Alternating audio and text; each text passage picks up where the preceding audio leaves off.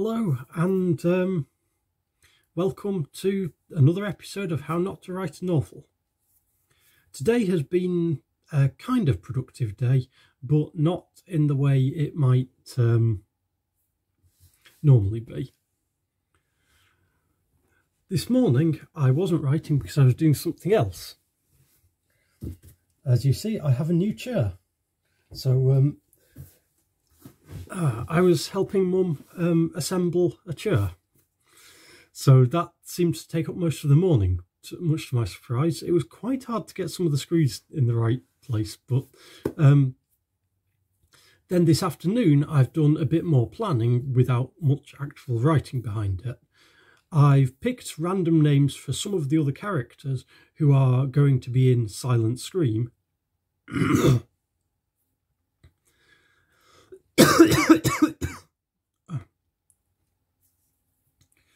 Now, these are just provisional names. They are pretty much just random first name and surname. They might get changed later on. I've put these names into a file and used an application called Graphical to draw them as a chart. So if I move over to one side, then there should be space in the corner of the video for me to display this. This is the characters that I've got so far.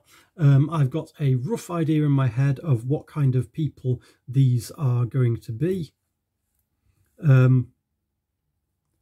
These are basically the characters that have been named so far and some characters that I think we'll probably need. For example, there's a box for Carl, who was mentioned before, even though I don't really know who he is. There's a label for a Mr. McAvoy, who is a sponsor of a gifted group. That's a group of people who are hunting shadow drinkers. He's got money. He doesn't know how to fight himself, but he knows that the unnaturals exist, and he's willing to fund an organisation to try and deal with them, which I think is a way for a richer old guy to contribute. Then I've got two coloured boxes, a pink one and an olive one. Oh, sorry, that's salmon and olive, representing two different cities that characters might live in. At the moment, the olive box is quite small. There might be more characters going into that later. But we have Walker, who we've already met, is not a nice guy.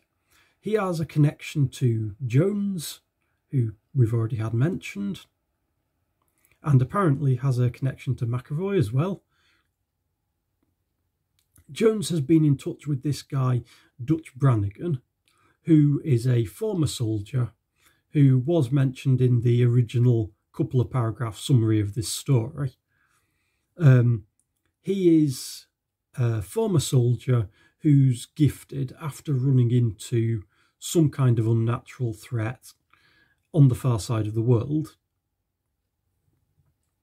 He's retired now, but he discovers there's other gifted people living here and he wants to join up and help them. So he's applying to join this gifted group that currently I've got 4 names in: Daryl, Mark, Alex and Julian. I've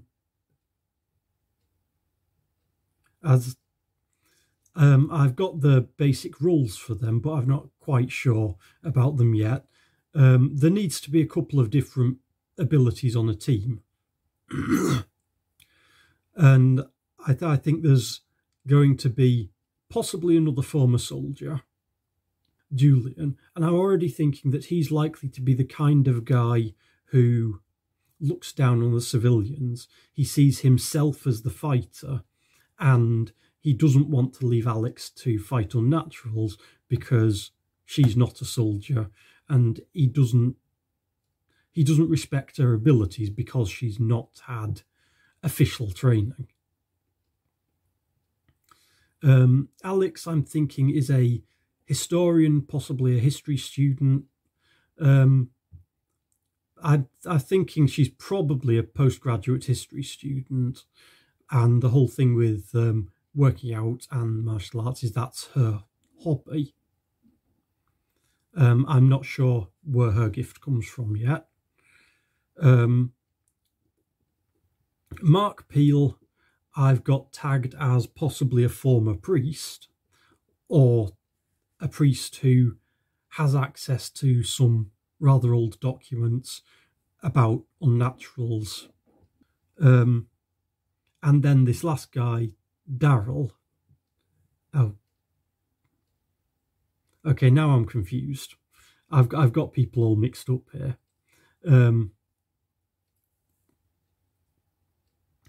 Okay, I basically have a rough idea in my head. This group needs at least one proper fighter, a former priest who knows some stuff about the unnaturals, but some of it isn't right, a historian who will be more on the information side, and a rich guy who provides them with the resources. Then they've got this former soldier who's been a mercenary for a bit and is trying to join the group. He's an important part of the story. Then we've got Jones, who has come to them, or at least he knows about them. Possibly he's investigating them because he's found out that unnaturals exist.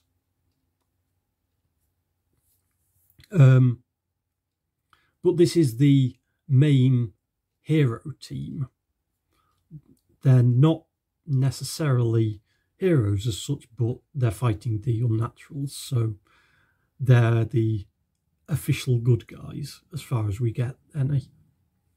Yuki isn't a member of this group, but she's probably a pragmatic hero.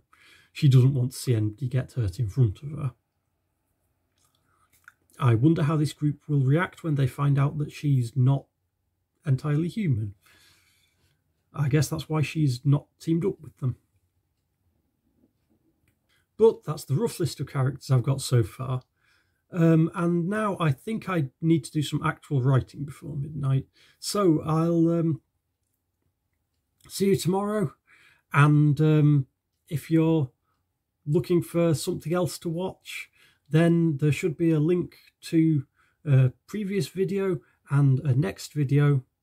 And if you subscribe to my channel and turn on notifications, then you should get a ping every time I add a new video. Well, see you tomorrow.